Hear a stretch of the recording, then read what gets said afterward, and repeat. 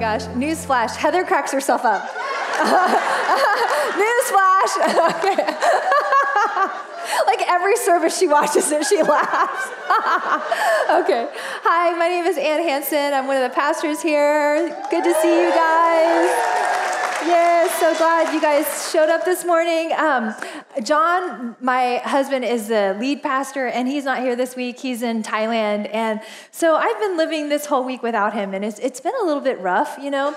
We all overslept on Tuesday. Like he wasn't there to wake us up, you know.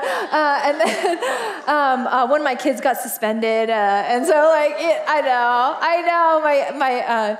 My mom is like, huh? It was Toby. He played a prank in August, and he got caught now. So, they took a picture, and here, I'm just kidding. I'm not going to show you the picture. No. Okay. But anyway, shout out to all the single parents out there doing it every week alone. You know what?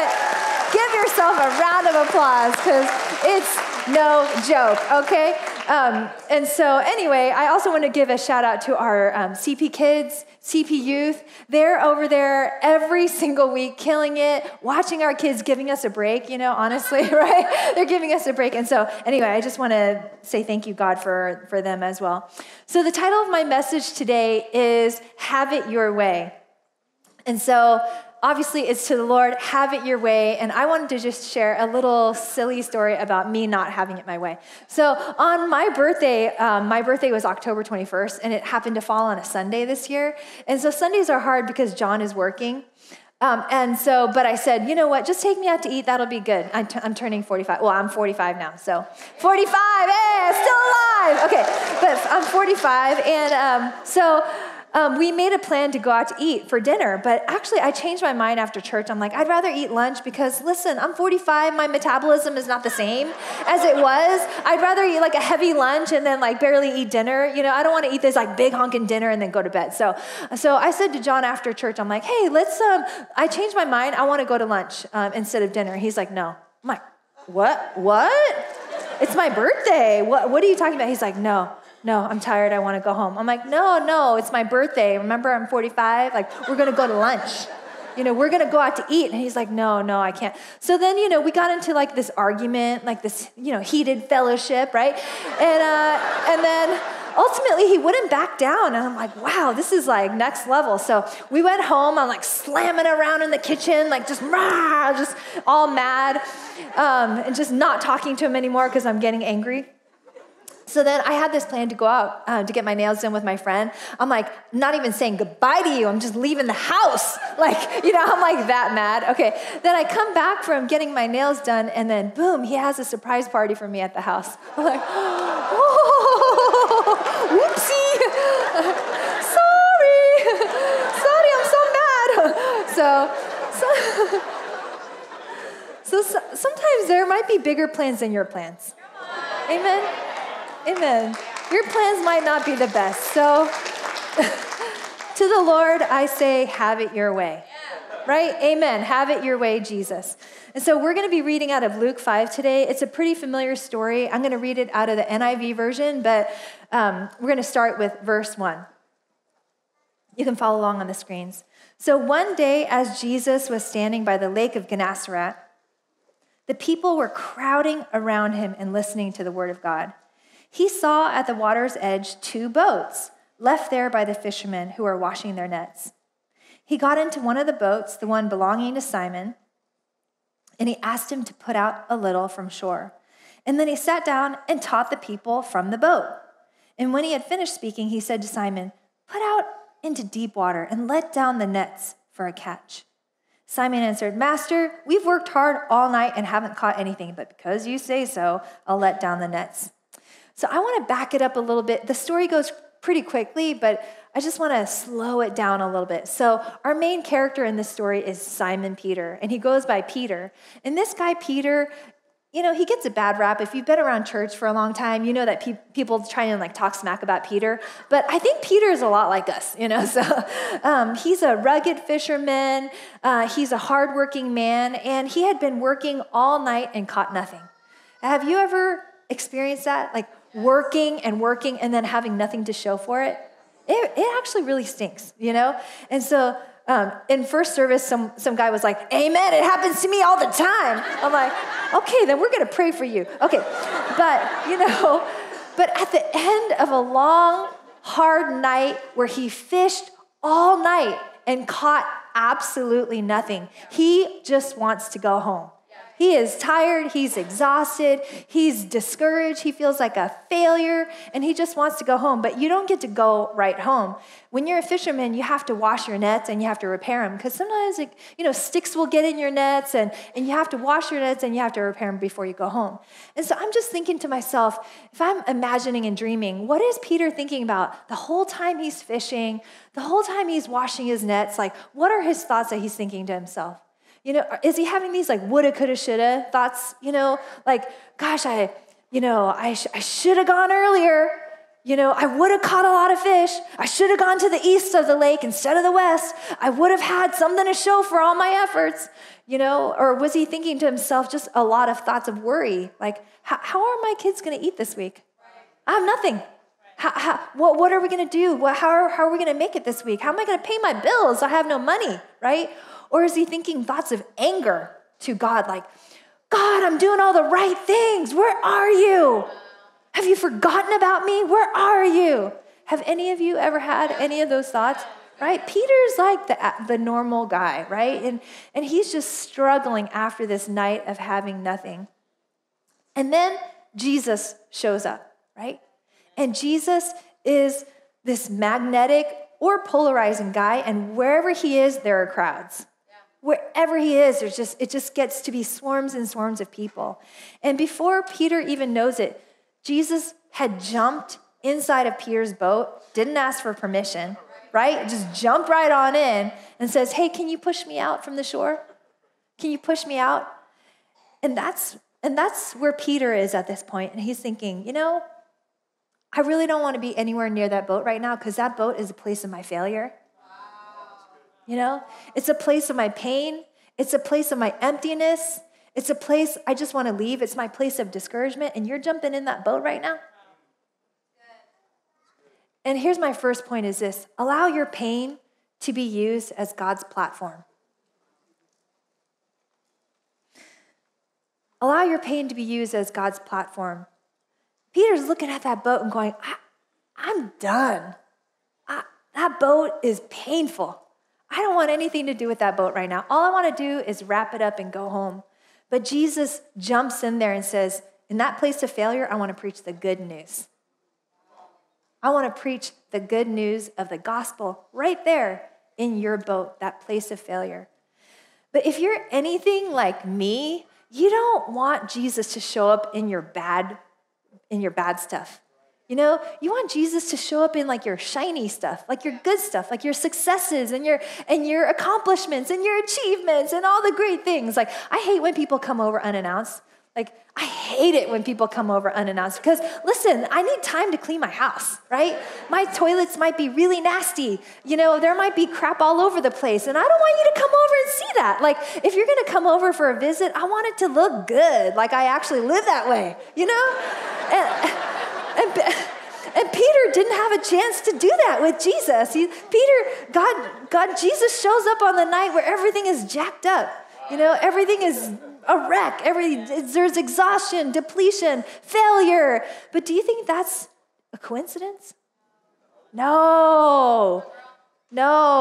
Everything that happens with Jesus is done with intention and purpose, right? And he shows up on the night that Peter's so discouraged, so disappointed, and he says, let me use that to preach my good news.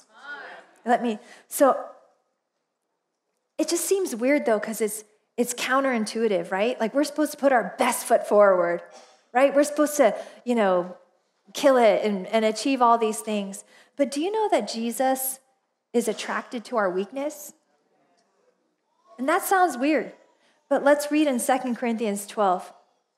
And it says this: each time he said, my grace is all you need. Read this together with me.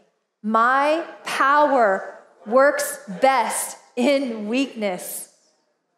Straight from God's word, my power works best in weakness. So now I'm glad to boast about my weaknesses so that the power of Christ can work through me. So it's not about me anymore, right? Because I'm limited, I've got failures, I've got disappointments, but it's the power of Christ that can work through me.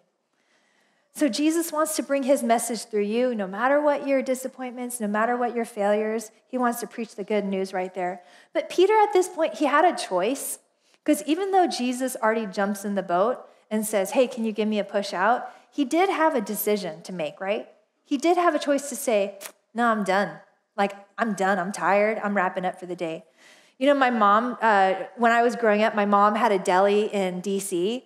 We grew up in Virginia, but my parents always had business in Washington, D.C., and it was in the southeast side, which is like the worst side, you know, with all the crime. And she would go hard for 12 hours. Like, she'd go hard.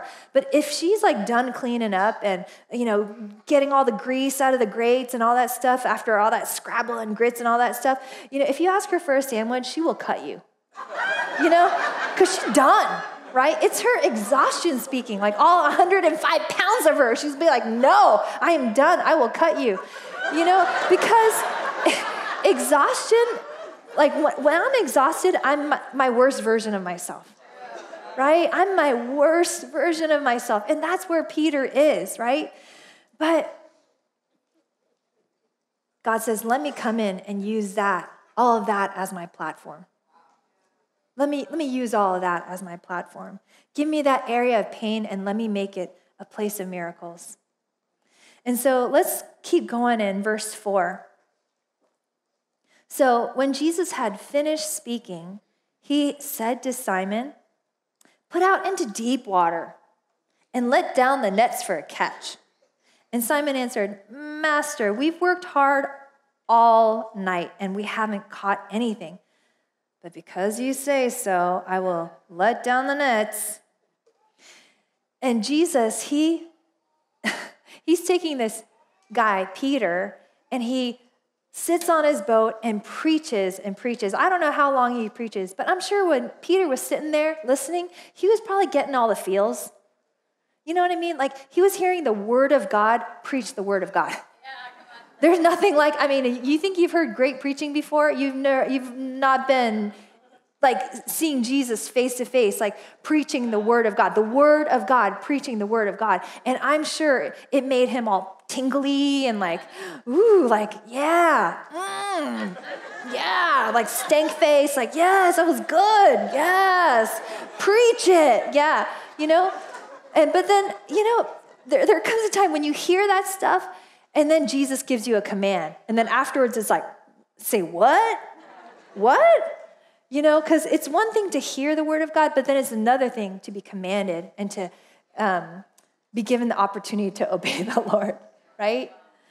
And so when Jesus spoke, though, it was a command with a promise. It said, go into the deep and let down your nets for a catch, right? He wasn't saying, hey, Peter, let's try and go out into the waters and see what happens. You just never know, right? Let's go out and do a little more fishing for the day. No, he didn't say that. He said, Peter, go deep and let down your net for a catch. It was a command with a direct promise. Go deep, let down your net for a catch. And so Peter had a choice at that point. He's like, you're giving me a command right now. Do I want to obey it? You know, because obedience requires action, right? It's like, I just gave you a promise, but you got to do something first. But do I want to do it? This defies all logic. I've been fishing all night. If there were fish to be had, they would be in my boat right now, you know, but, and I'm tired, but obedience requires pushing through exhaustion, right? Changing your plans. He's saying, I'm done. Can't you see I washed my nets? I'm ready to go home right now. But Jesus is saying, no, go in the deep and let down your nets for a catch. You know, we have our own story of letting down our nets for a catch. And John has been on this journey for the past 15 years to find a solution for his tumor situation. So he has this condition. And he told me that he doesn't like to talk about it because he gets a lot of like advice. And so, No advice, please. Okay, so, okay, so, it's been 15 years of going to doctor after doctor and trying to figure out like what to do with these tumors. And finally we decided in August to go to the Mayo Clinic, because, people had said to us, you know what, the Mayo Clinic is going to give you the answers you need. The Mayo Clinic has the most brilliant people on earth. Like, let's just go to the Mayo Clinic, and like, you'll go to every doctor there, every department, and they'll have something for you. So we end up like, getting all the things ready, and we go to Mayo in August, and it just was really hard. Like, we went to the geneticist, and that lady had like bad news for us. Then we went to the genetic counselor after that. She had more bad news for us, right? Then we went to the colorectal surgeon, and that guy was like, oh yeah, I can do your surgery for you. This is going to be amazing. I just need to get the neurosurgeon on board. But yeah, we're going to do this. And then we go to the colorectal guy, the neurosurgeon guy, and he is just the rudest dude I've ever met, right? He's like, why are you here? I'm not doing your surgery. No way. Your tumors are many and they're massive. And I like doing surgeries, and I'm not going to do your surgery. Why are you here? Right? He was rude, dude. Oh, okay, for real. Like, after that, I just wanted to go home and cry, because I was so discouraged, so hopeless. Like, the way that he spoke to us, the way that he communicated, like, just, there's nothing for you, there's nothing for you, there's nothing for you. Why are you here? Why are you here? And so John and I went to lunch, and I just cried and cried. I couldn't get over it, right? And we had one more appointment after lunch, and we're like, should we just go home? Should we just forget it? We're so tired. And I don't know if emotionally I can take another like appointment like we just had. I don't know if I can handle it, right? And then John and I were just talking about it through lunch, and he's like, yeah, maybe we should go. Just one more, let down your nets one more time. It turns out that's the guy that actually has hope for us. And it's not completely a done deal yet, but it's a faith journey for me to even tell you this, but I really believe that God has something for us there. And it was at that last appointment when I was so done, but God is saying to you, let down your nets for a catch. Let down your nets. Don't give up. Do what he's called you to do. Don't give up. Don't give up. So do whatever he tells you to do. Lord, have it your way. Whatever it is that he's asking you to do it. Don't just give up on your teenagers because they're not listening to you right now, right? Don't just close the doors on your business because you have a little downturn right now. Don't put away all the songwriting just because it seems like you're not striking gold right now. Don't stop with your fertility treatments just because it hasn't worked just yet. Keep going. Listen to the voice of the Lord. Do what he tells you to do. Go deep and let down your nets. Amen? Amen. As a church family, we're doing something like that, where we're going deep and letting down our nets. We're doing a campaign called All for the One. And we really believe, now it's already 2 years ago, we believe that God spoke to us and said, expand your building. Expand your building. Blow out this back wall, make space for more people. And the funny thing is, since that point, we've had a downturn. We don't really need space except for the 10:30 service. And it's been really, really hard to be like, should we go deep and let down our nets? Everything says no. Everything says we don't need it. Should we really go? But when I'm in a place of prayer, I hear the Lord saying, get ready for the greatest harvest of your life.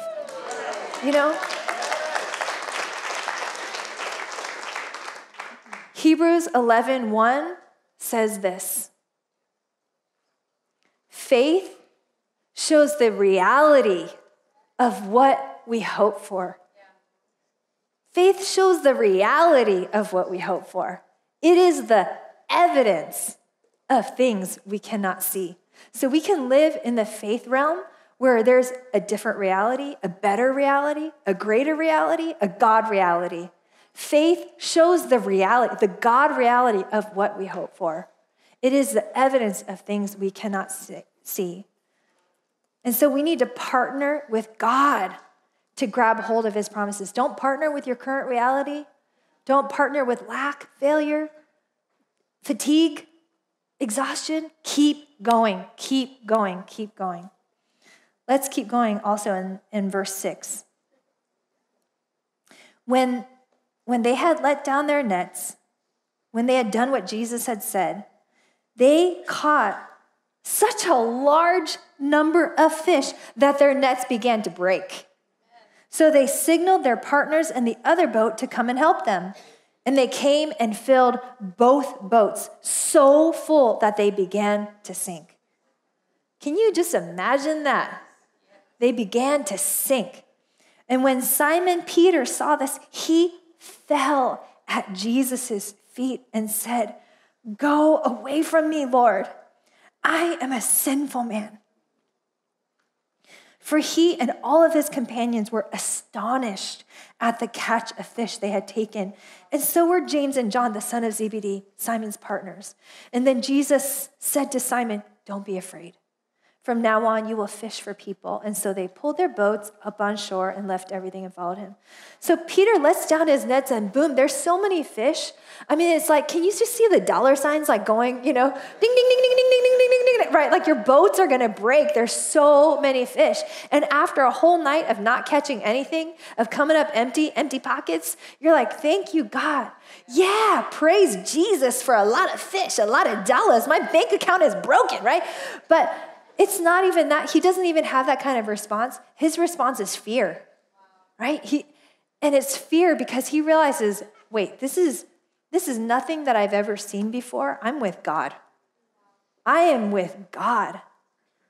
And I'm with God.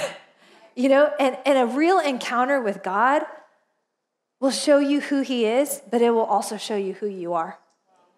Right? And so at that moment, Peter, he has so much fear. Like, I'm with the Almighty God, the God of the universe, the God who spoke everything into existence, the God of heaven and earth, and I am a sinful man. And so he comes to Jesus saying, I am a sinful man.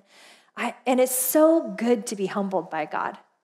It is so good to know that this world is not all about you. Praise the Lord, right? That your life is not all about yourself, right? Thank you, God.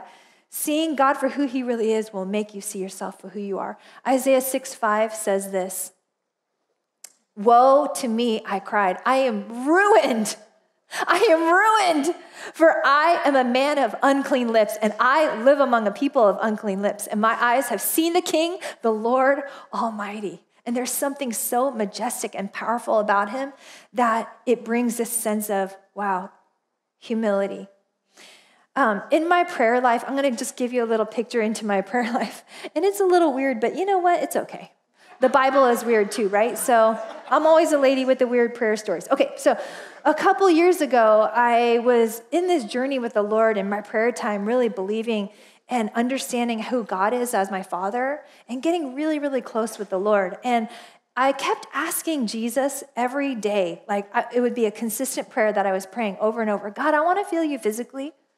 I want to know you physically. I want to know your power physically. I want to see you physically.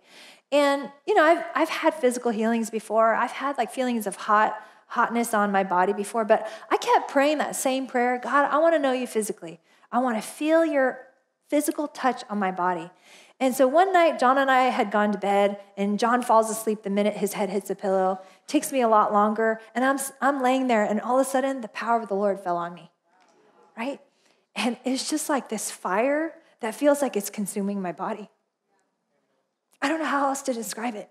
It was like this weight. It almost felt like pain. It actually did feel like pain. The fire of God just fell on me and fell on me. And inside my head, I was like, no. Oh, this is not good. This is not good. And I got really scared. I got scared because it was so intense and so heavy on me. I'm like, I wanted to stop. No. I take it back. I don't want it, And it wasn't stopping. And so I'm like, I need to get off this bed. And so I kind of rolled myself off the bed. I'm like, if I go to the bathroom, maybe it'll stop. It stopped. And I've never prayed that way again because, there was something that happened today that really shook me. It shook me. And that day I realized God, I can't mess with God. You know what I'm saying? He is who he says he is. And there's a power of God that is much greater than anything I could do on my own. But I love how Jesus doesn't leave Peter in that humbled state, on the ground in desperation. Get away from me. I'm a sinful man. But Jesus says, no, receive my peace. Don't be afraid. I'm not going to kill you. I'm not going to kill you. Yeah, okay. Right? And so this is my third point. Receive God's peace and say yes to God's plans. Did you notice all the fill-ins were peas? Okay, anyway, we went pea today. Okay. And then, it's like 5-year-old humor. Okay. So back to this. So Jesus said to Simon, don't be afraid. From now on, you will catch men. And so they pulled their boats up on shore and left everything and followed him. So not only did Jesus change Peter, he changed all of his plans. His whole thing in life was to be a fisherman, but Jesus is saying, peace to you, and now you're going to catch people, right? You get to join in my Jesus mission, right? All that power that you just saw in catching all those fish, I know that there's all this hype around the fish, like, oh my gosh, dollars, I have money now, right? But it's not just that. I'm going to give you something greater. I'm going to give you people. The greatest gift of all. I'm going to give you people. You're going to draw them into my kingdom. You're going to be used by me. It's going to be like nothing you've ever seen, right? And Jesus gives us that call. Every single one of us, we receive that call from the Lord. But some of you might be thinking like, no. I heard Jesus say that to me when I was a teenager, but I already said no, so I'm out. Like deuces, But it's not true. There's still opportunity for you yet to be part of the Jesus mission, right? To seek and save the lost, to bring heaven on earth, to bring the kingdom right here. After all of this happened with Peter that day on the boat, he saw the power of God. He fell on his knees. Get away from me, I'm a sinful man, right? But even after that, Peter denied Jesus 3 times, right? When all that stuff was happening with Jesus' death and resurrection, all that chaos, he's like, no, I don't know this guy. I don't even know who he is. I don't know Jesus. I don't know that guy, right? But then afterwards, after Jesus was resurrected, he started showing up to different places. And in John 21, you don't have to turn there, but in John 21, Peter is out on the Sea of Galilee, which is the same as the Lake of Gennesaret, right? And he's like, I'm going to go fishing. So his friends are like, yeah, I'm going to go too. Let's all go. So they all go fishing all night long. Guess what? They catch nothing. They catch absolutely nothing. And it's morning now, and they're about to go back. And they hear this guy on the shore. And the guy's like, hey, did you guys catch any fish? They're like, nope. And the guy's like, hey, put out your nets on the right side of your boat. And they're like, okay. They put down their nets, and there's so many fish that they can't pull them up, right? Peter's having this deja vu moment. It's like, I think this has happened before. I feel like this is familiar, right? All of a sudden, John says, it's the Lord, right? And so Peter, right? He gets up, puts on his tunic, jumps in the water, and swims to shore to get straight to Jesus because he knows he is Lord, right? And Jesus and Peter have a conversation, and this is a point where Peter gets reinstated after denying Christ 3 times. Jesus says to him, do you love me, Peter? He's like, yes, I do. He's like, feed my sheep. Okay. Do you love me, Peter? Yes, I do. Take care of my lambs. Okay. Do you love me, Peter? And now he's hurt. Yes, I do. Take care of my sheep. Feed my sheep. Follow me. And in that moment, Peter is reinstated. After denying Christ 3 times, he gets reinstated 3 times. And I'm telling you, even if you said no to Jesus 20 times, 200 times, 2,000 times, Jesus will reinstate you every single time. every single time.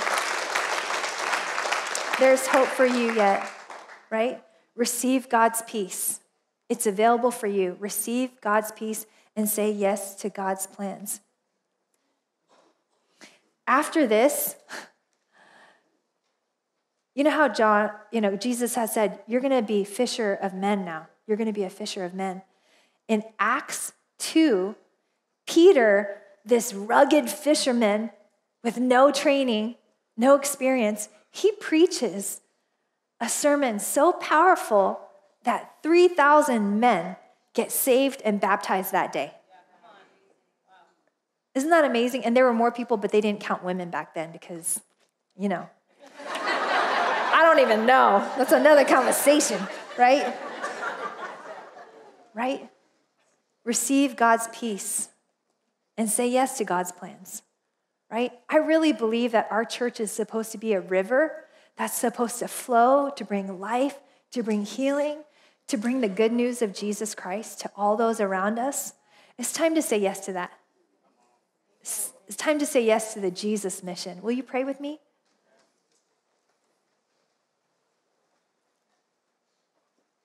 Jesus, have it your way. Your ways are the best ways. There's no one like you, God. And we believe you, Lord, for who you say you are, for what you want to do through us. Help us to partner with you. Help us, God, to not hide our pain, but to allow it to be your platform. Help us to operate in faith, to trust you, to humble ourselves, and to say yes to what you want to do for us, Lord, and what you want to do in us, what you want to do through us, God. We trust you, Jesus. And so, God, forgive us for doing things our way, for being stubborn, for believing that we're the experts. God, we say you're the expert. You're the Lord, and we trust you, God. And keep praying with me. I really believe that there's people today that need to say yes to Jesus, to be their Lord and Savior. And here's the thing, in Luke 5:8, when Peter said, I'm a sinful man, it's the best thing in the world to acknowledge that you're a sinner. It will lead to your freedom. It will lead to your liberty. It will lead to your healing. And if there is anyone here that needs to say yes today to Jesus, to say, I admit I'm a sinner. I need to be saved by you. I need to be restored by you. I need to be forgiven by you. I'm going to count to 3. And when I say 3, I'm going to ask you to raise your hand to say yes to receiving Jesus as your Lord and Savior. And I declare that he is the one that can heal you, restore you, set you free, make wrong things right in your life. This no hype Jesus, who uses a fishing boat as his platform, wants to use your broken life to bring the gospel of Jesus. So I'm going to count to 3. Raise your hand. This is your chance to say yes to Jesus. 1, 2, 3. I see you in the back. Thank you. Is there anyone else in this room? Thank you. I see you over there. Thank you. I see you right there too. Oh, thank you. I saw 3 people so far. I don't know if I'm missing it. Is there one more? Thank you. 4 over there. Thank you. Anyone else? This is your chance to sit. Thank you. I see you in the back too. 5. Thank you. Say this prayer with me. Jesus, I acknowledge I'm a sinner in the presence of a holy God.